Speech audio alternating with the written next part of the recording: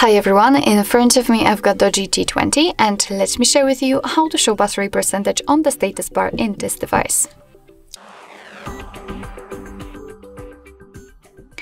So basically, because of the sticker you cannot really see what I've got, but if you've got only the battery icon and you want to have the percentage next to the battery icon just like I have, then all you have to do is to simply enter the settings and then let's find the battery. It should be on the 5th position. So let's tap on it, and as you can see we've got the option battery percentage, which is in my case of course turned on.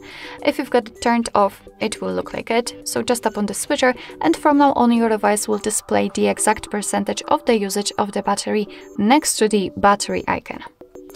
Alright, so basically that's all. This is how to show battery percentage on the status bar in your DOOGEE T10. Thank you so much for watching. I hope that this video was helpful, and if it was, please hit the subscribe button and leave the thumbs up.